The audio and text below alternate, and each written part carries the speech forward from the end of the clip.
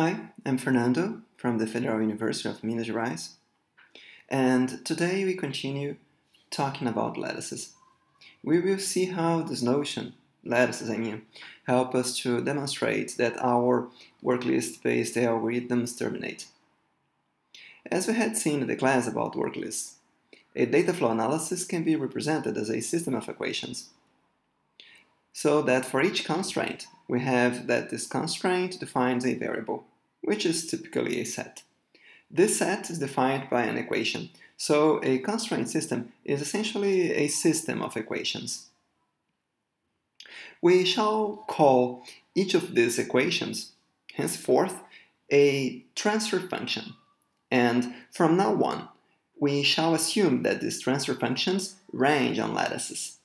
They take a lattice element and map it onto another element in the same lattice. So which property must be true about each transfer function and the lattice so that the worklist algorithm terminates? The first property is that the transfer functions must be monotone. In a way, they can only add new information.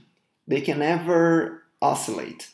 Or in other words, if you grow the input, then you grow the output. I'm saying grow, but reduce would work also. A function that only removes information or leave it as it is also monotonic. The second property is that the lattice or the semi-lattice must have finite height. In other words, the lattice cannot contain an infinite chain of ordered elements. Notice that a lattice of finite height can still have an infinite number of elements. The height must be finite, though. Can you think about a lattice with an infinite number of elements, but that has finite height?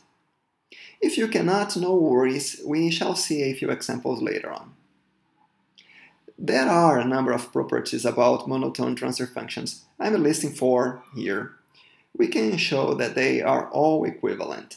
If you want to find a proof of that, you can check it in the Dragon's book. As an example, can you show that equations used in liveness analysis are monotone? Try to think about it. We need to demonstrate this property on the bottom. If you want to think about this question, I invite you to stop the video and give the question some thought.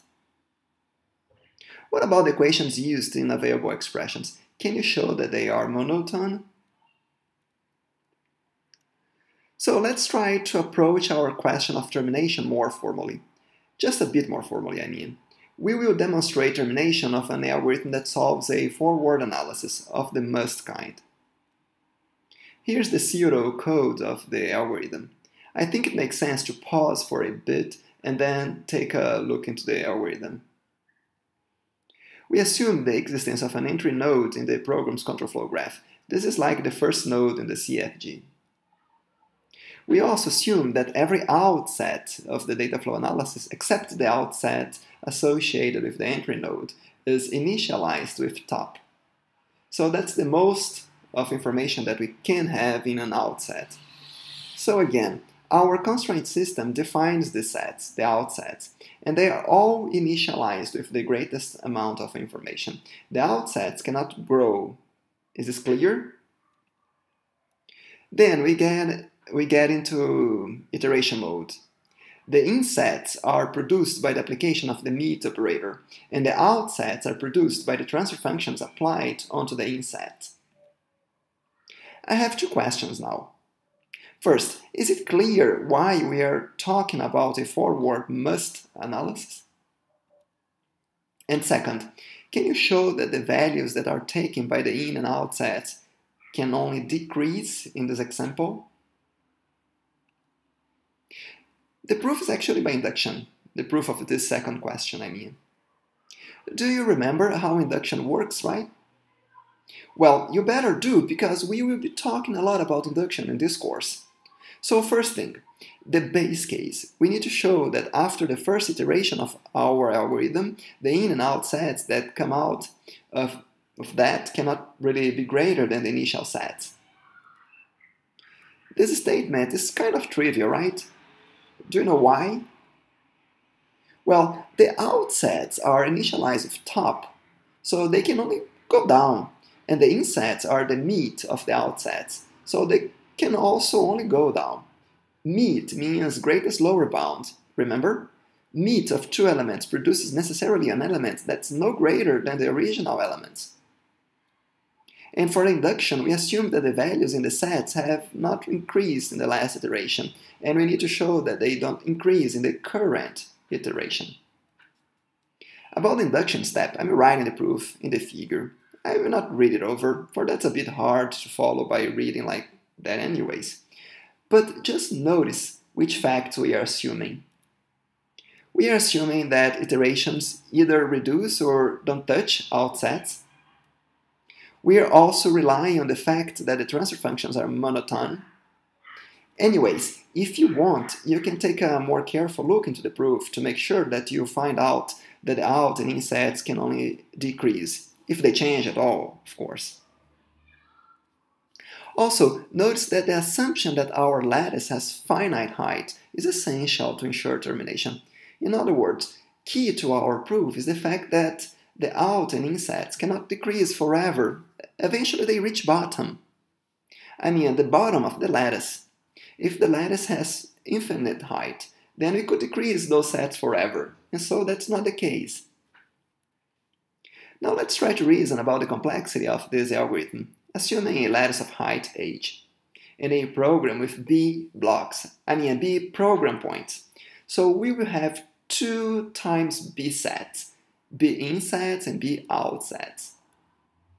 Notice that in the worst case, the loop at line 4 can iterate h times b times. That's because each out or inset can only change up to h times. After that, the inset will reach bottom, and then it cannot change anymore. The loop at line 5 iterates b times. I believe that's kind of obvious, is it? To apply the meet operator, we pick 2 elements in the lattice, and we need to find the greatest lower bounds of that pair. That, in the worst case, means reaching bottom, and it runs in all of h time. So just remember, each in or out set is an element in our lattice. A block can have b predecessors, so we might have to apply meet b times, once per predecessor. If we have any predecessors, then we can compute the meet of everything with n-1 applications of meet. But I guess you got the idea. And then that's it. We have h squared b cubed as the final complexity. But of course, in practice, that's much lower than that. We had discussed that before when we talked about the chaotic iterations. This h2b3 cost is just a theoretical bound on chaotic iterations. Okay, this discussion about complexity closes our discussion on termination. In the next class, we will talk a bit about the notion of a fixed point, which is of fundamental importance to the formalization of termination of data flow analysis.